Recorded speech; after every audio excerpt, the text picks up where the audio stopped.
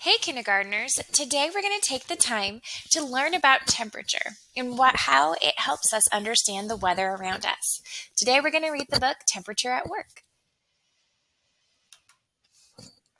About temperature. Have you ever watched ice melt or felt steam rising out of hot chocolate? That was temperature at work. Temperature is how hot or cold something is. Thermometers measure temperature. Over here, this boy Jay takes his temperature.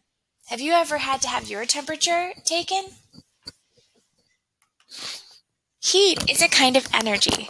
It comes from molecules. They are very tiny. Everything is made up of molecules. You, me, the chair I'm sitting on, the water that we drink, everything is made of molecules, including air. Molecules can move very fast, and this gives off energy. We can feel that energy as heat. Like right here, you know that you can feel the heat from a fire, right? And that heat, that energy, can even change objects' matter. Like it's changing the way those marshmallows are.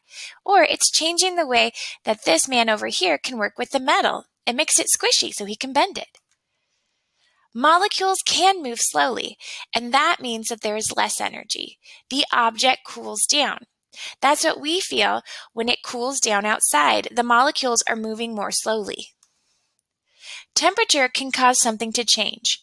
Water freezes when it is cold, and it turns to steam when it is hot. We also learned this when there was rain, remember?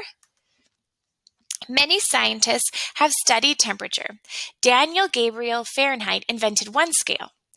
It measures temperature. The United States, which is where we live, uses his scale. Do you see this outdoor thermometer? Do you have one of those at your house? Andrew Celsius made a different scale. Many other countries use his scale. Most countries do. Nora sees that it's cold outside and she wears a coat. Kyle knows that it is a warm day. He wears a t-shirt. Think about it. Look around you. Where else is temperature at work? Oh my goodness. Do you ever go to the cold aisles at the grocery store and feel very, very cold? How do you use temperature to tell you what you're going to wear? Hey Kinders, I've jumped to another page because I want to encourage you to do a temperature race today. What you can do is I want you to fill one container that you can see through, even if it's an old water bottle, with really icy cool water. And I want you to fill another water bottle with hot water from the tap. Make sure it's warm, but don't burn yourself. If you guys have some food coloring at home, you're going to be able to see that the cold water bottle, the food coloring is going to move much slower than the warm water bottle, where the food coloring will be able to go through the water much more quickly. Oops, there's an ad.